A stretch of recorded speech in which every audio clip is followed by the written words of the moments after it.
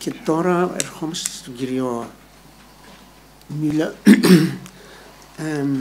καθηγητή του Πανεπιστημίου, συγγνώμη για τη φωνή μου,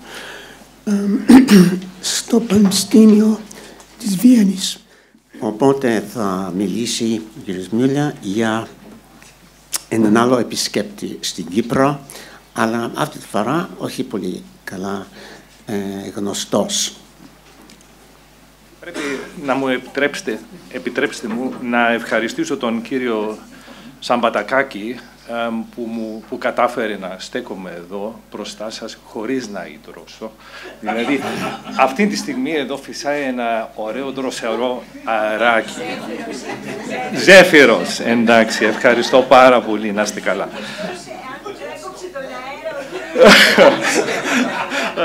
Ωραίο. Λοιπόν, θα αλλάξω γλώσσα.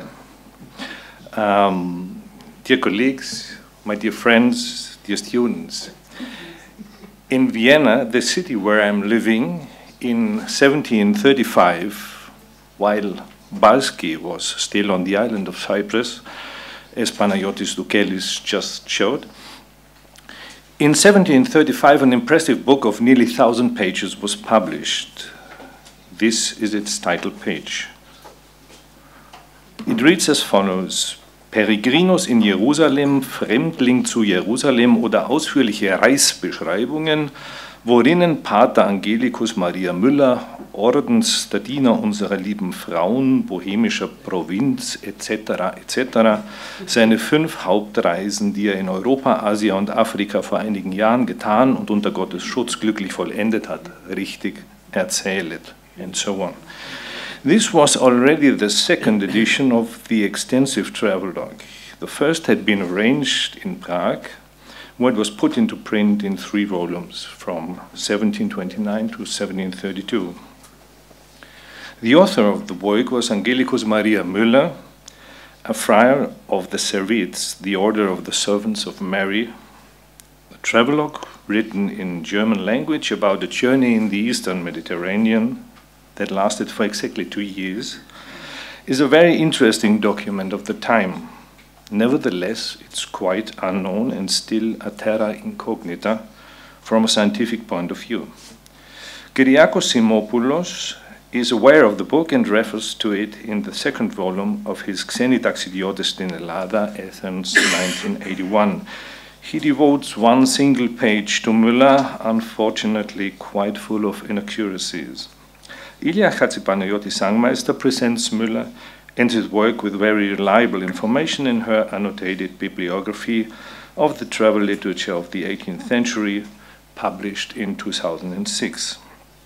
She outlines the content and the character of this travelogue, but the nature of an annotated bibliography doesn't allow to get into any details. Monographs on Müller do, as far as I know, not exist. There are 2 scientific articles focusing on religious aspects of his personality. Both of them are quite short and were published a couple of years ago. There are also some brief mentions of him in a few surveys, and that's it. So it just seems as legitimate as interesting to shed light on him and the picture he draws from the Eastern Mediterranean in general, and in specific the island of Cyprus. But here we already get into severe trouble, since what we know about him is very fragmentary. Most facts about his life are to be taken out of his travelogue. Archival material does not exist, except some mentions of him in old registers, which provide us with the mere basic data of his life, that of his birth and death. According to the register of the Servite Friars in Vienna, he was born on the 21st of January 1677 in Innsbruck. So he was a Tyrolean by birth, a subject of the Habsburg Empire and not a German, as is stated mostly in the narrow lines that scientific literature has about him. We don't know anything about his background, the family he was born in, about his childhood, nor how or where he was educated. For us, his life starts late because we only know about him as a friar. In 1714, when the Bohemian province of the Servite Order was founded, Müller was assigned to the new province. During the following years, he seems to have developed a bond with Bohemia. But in the early 1720s, he expressed a strong desire to leave the Bohemian province and to live a more strict form of the eremitical life at Monte Senario, the cradle of the order near Florence.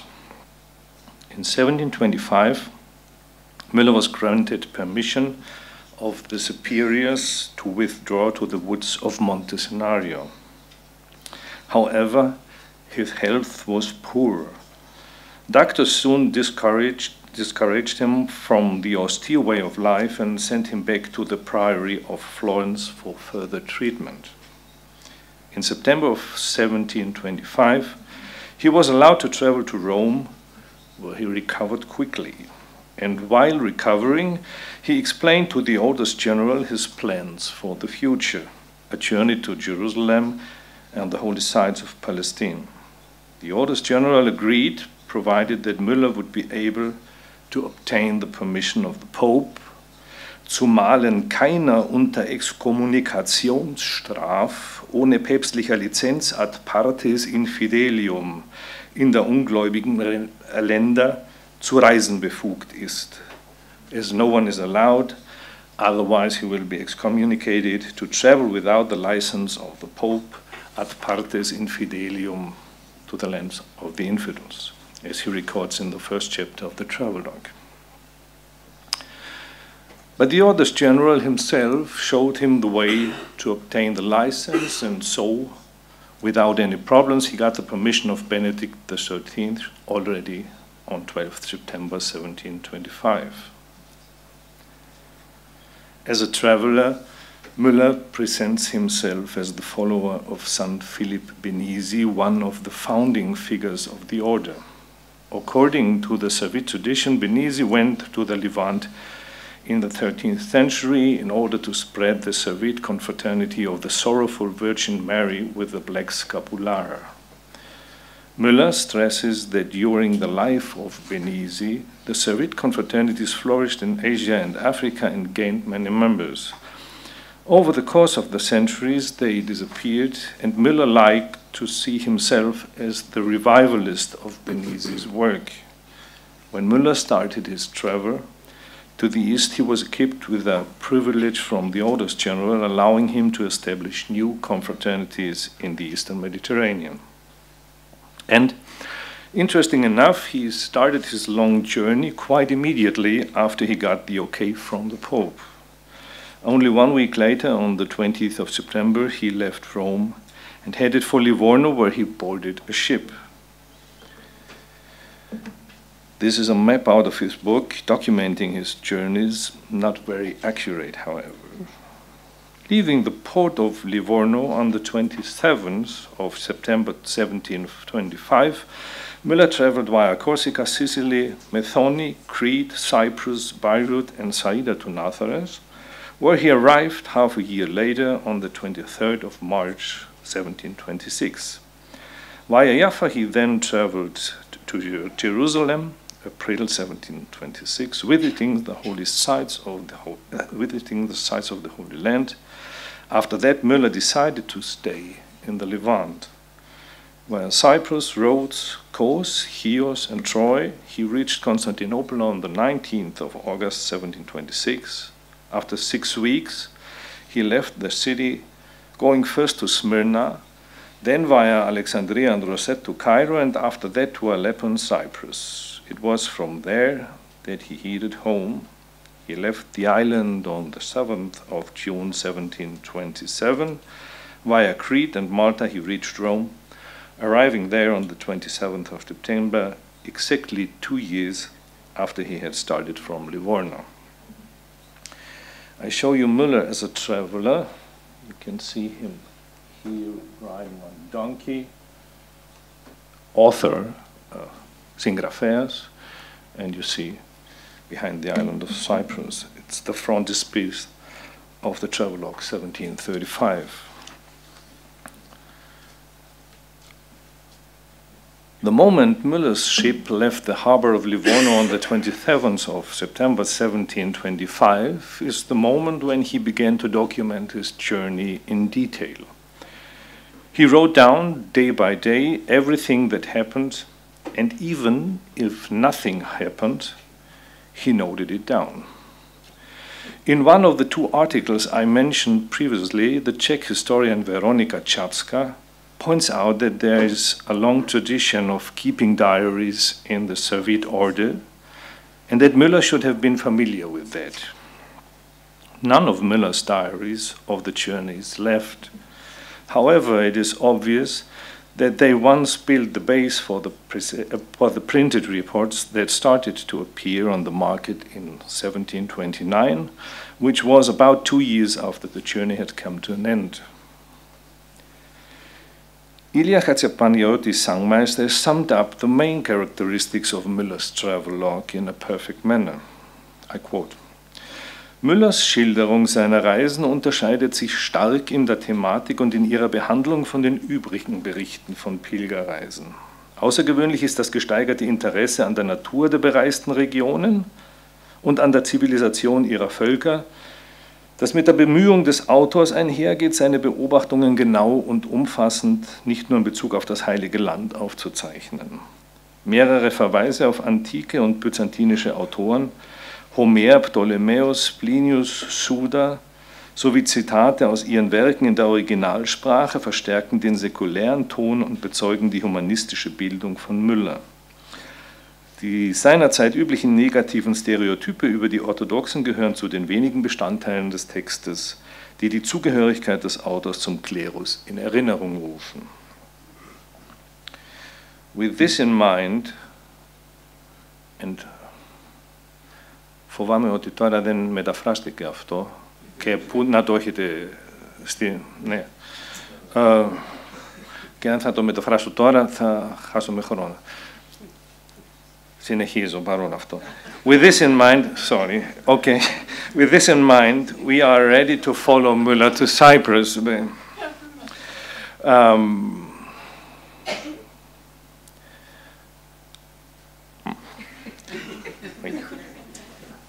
Συμφωνήσαμε κάτι, ναι, γι' αυτό. He visited the island 3 times. Müller's first stop on the island lasted for 2 weeks, from 14th to 17th of February 1726. He had to find a ship that would take him to the Holy Land. The second stop was planned to only last for 5 days, from 23rd to the 28th of May 1727. The ship he traveled with was on its way to Constantinople and had to load wine for the English merchants at the capital. In the end, unfortunate winds delayed the departure from Cyprus for a whole week. The longest stop on the island was the third and ultimate one, lasting for about 4 weeks, from the 8th of May to the 4th of June 1727. You see, altogether about 2 months he stayed on the island. Once again, Müller's ship had to be loaded and filled with various products that have had to be bought on the markets of Cyprus. Cyprus was never the final destination of one of Müller's tours. While it is evident that his main focus of interest were the holy sites of Palestine, he still tried hard to provide the reader of his travelogue with valid information about the regions, islands, and cities on his way. In the case of Cyprus, he first gives us the physical dimensions of the island. Sie hat in der Länge von Capo Baffo bis Capo Sant'Andrea 182 und in der Breite bei 68 Welsche Meilen, together with a statement about its political importance, which was outstanding and equal to that of the eminent island of Crete. We are also given a very brief outline of the political history, possessed and reigned for a long time by kings, particularly those of the House of Lusignan. The last empress von dem Haus Cornari, Caterina Cornaro, made the island a present to the Venetians. They ruled until 1571, when it came under the sovereignty of the Turks. The soil of the island is very fertile, and it produces grain, oil, salt, cotton, silk, lemon and orange fruits, as well as capers, as we are told. But first and foremost, exquisite wines, a real aurum potabile.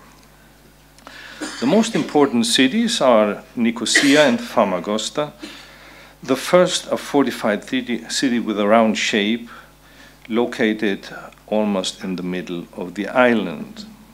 It is here that the Pasha resides, who is in charge of the whole island. Famagosta, on the other hand, is a very old city and fortress, eine uralte Stadt und Festung, much more fortified than Nicosia, and there's a seaport nearby.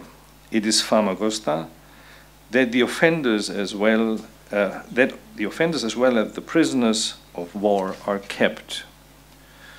The reader learns that the island has had different names over the course of time. He also learns that Cyprus is the island of Venus, who had a temple at Paphos, where St. Paul was arrested and St. Barnabas was born. The whole temple, including the picture of Venus, broke into pieces while St. Barnabas was preaching. 1 hour away from Paphos is the grotto, worin die gottseligen Siebenschläfer mehr als 300 Jahre ohne Erwachen laut historischen Kirchengeschichten sollen geschlafen haben, in which the Pius VII sleepers slept more than 300 years without ever waking up, according to historical church tradition. When Müller's ship, on the evening of the 15th of February 1726, passes Capo Bianco and Capo Gatto, he explains these two names, being fascinated in particular by the story of the last.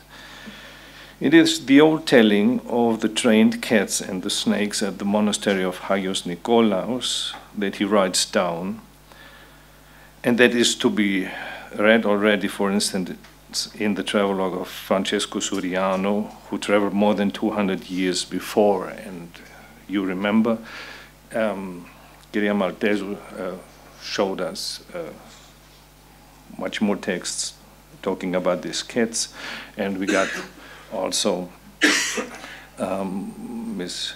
Shipova showed us the Czech documents telling the same story. But Müller adds some personal observations.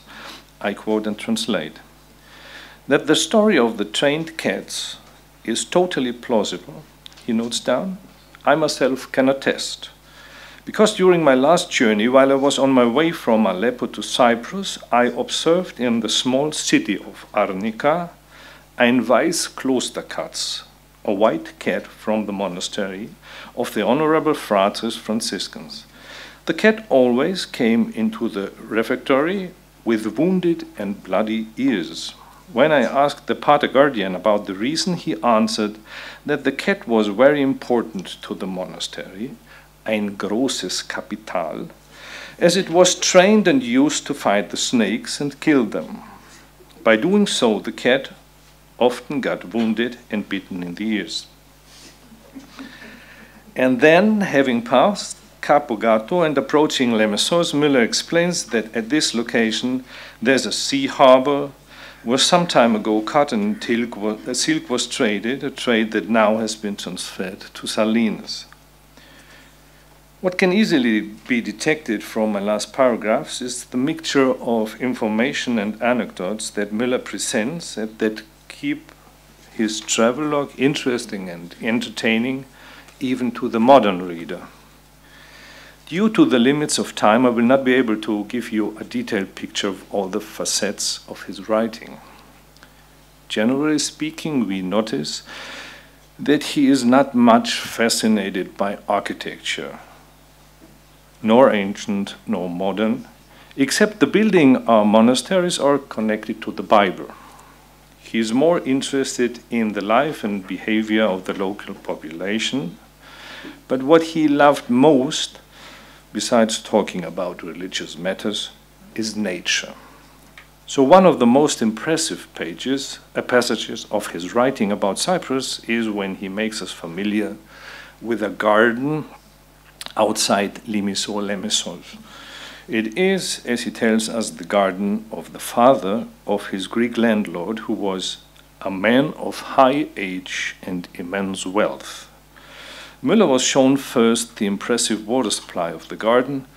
At a fountain, there was a huge water wheel similar to the biggest mill wheel that was moved by a donkey. The wheel scooped water with wooden pots, which was directed via several canals and furrows into every corner of the enormous garden. This irrigation system watered the plants consisting of various types of exotic fruits, herbs, and flowers: lemons, bitter oranges, pomegranates, olives, almonds, figs, carobs, saffron, coriander, sugarcane, capers, rhubarb, colocynth, scammony, tulips, carnations, and the most rare and multicolored ranunculus, and so on, and so on, and so on. So that, here I quote again, this garden, incomparable to others, seemed to be a little paradise, because lemon fruits, pomegranates, and limes covered the ground around the trees in a way that often I could not set foot on the ground without touching them. You can observe the most uncommon plants of this garden in the following engraving, end of quotation. Oh, sorry. Yes.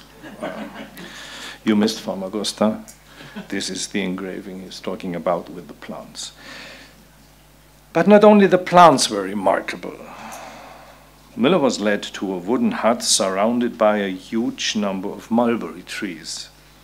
You will guess what Müller was shown here.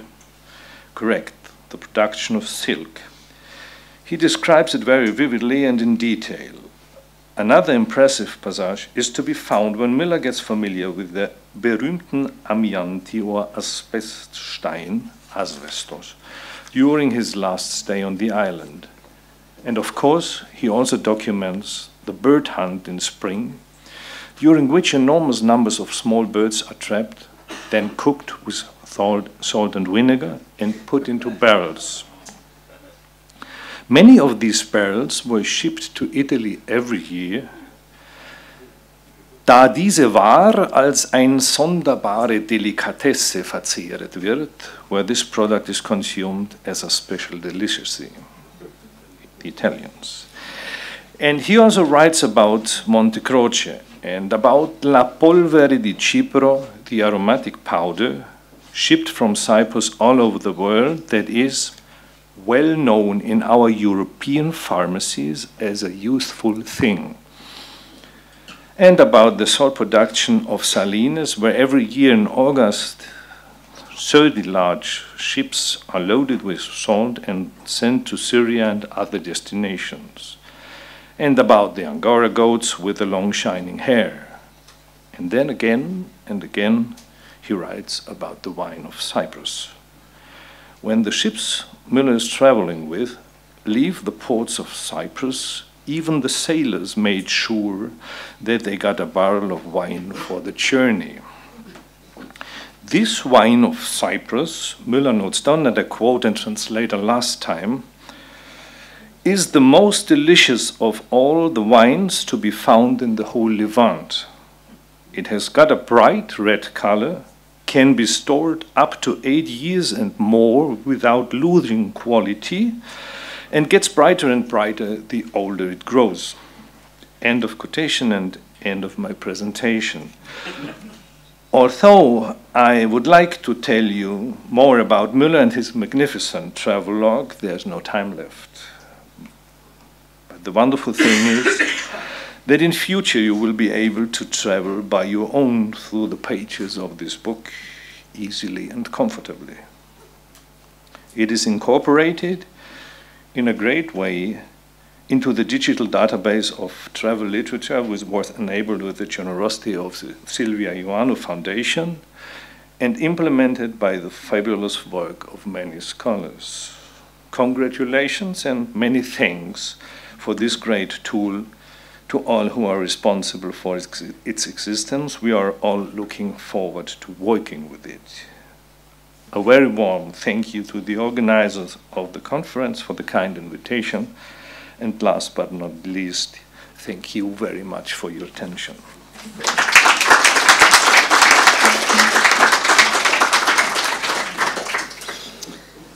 Ευχαριστούμε πάρα πολύ για την ανακοίνωσή σας. Πολύ ενδιαφέρουσα.